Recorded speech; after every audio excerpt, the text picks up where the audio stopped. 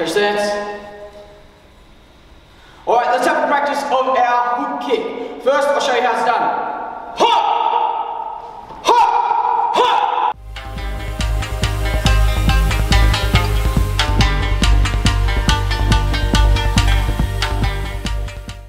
Now it's important when we practice our hook kick that we follow these steps. First, on guard, lift the knee. And similar to our turning kick, we rotate the hip here and the back foot.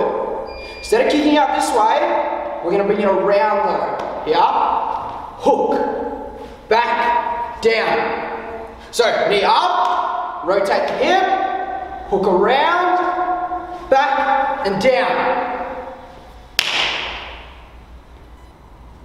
Okay, let's practice 5 together. First, oh yeah, ha!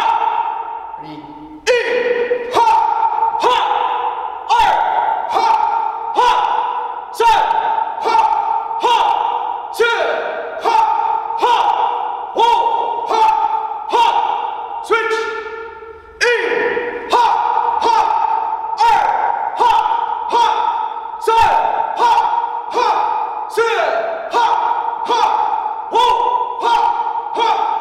Neutral. Casual stance.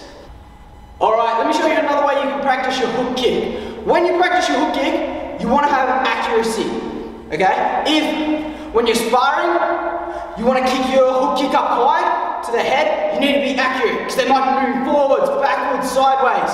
So you need to be accurate. So let me show you how to practice that. If you have a clapper at home, you can hold the clapper. If not, mum and dad can hold their hand, but it'll be a little bit different. I'll show you. If you have a clapper, it's done like this.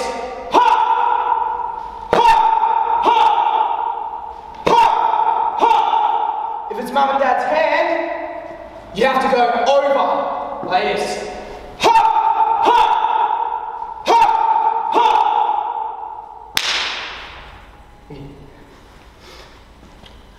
Make sure you don't do this though, to try and get a height and swing your leg up. You gotta follow, knee up, rotate, hook, back and down. Alright guys, neutral, catch stance. Good work, keep training hard, and show me your kicks in class.